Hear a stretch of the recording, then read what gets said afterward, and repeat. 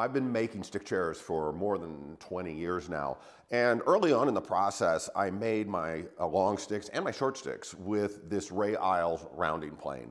And for some reason, I got away from that. I don't know why. I kind of forgot about it. And recently, I've revisited this tool and picked up a couple more and have found that it's a very inexpensive solution for making short sticks and long sticks and tenons. So I'd like to show you how to set the tool up and how to use it to make all the sticks for a stick chair for about $70.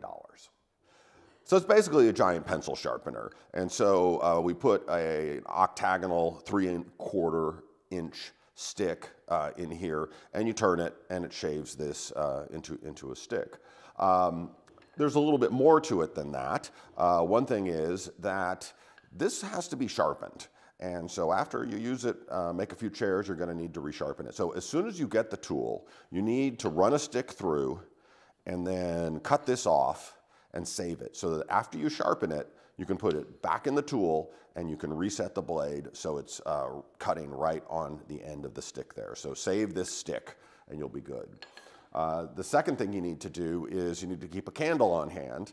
And so after a few sticks, I might go in here and I'm turning it backwards just to lubricate the wood and a little bit of the blade there. And that will keep it from squeaking and also make the stick move through much nicer.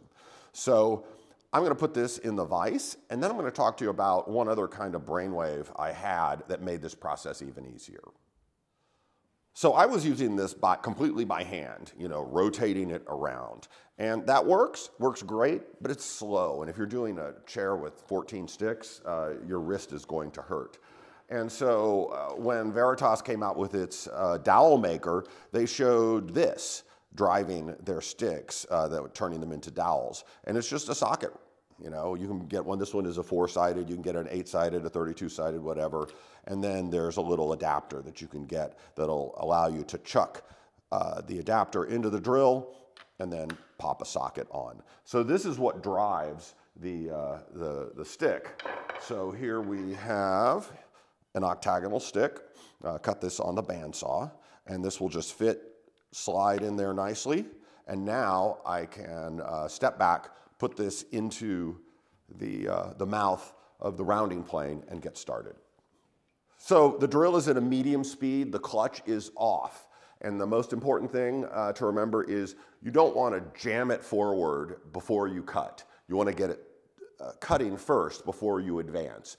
If you jam it forward before you cut, it'll just stall. So you have to take a light touch at first.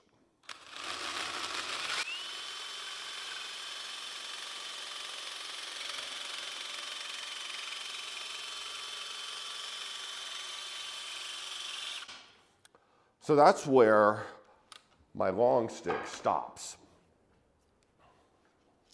So I'm going to pull it out here and we'll see what we have. Really nice surface, just a few ripples to clean up with a handsaw. And so this is what's going to go into the comb up here. And down here, this is going to be sort of the swelling below the arm. And now we're going to put the tenon on the end. So I do this with the same tool, but I put this in the vise and turn the rounding plane by hand.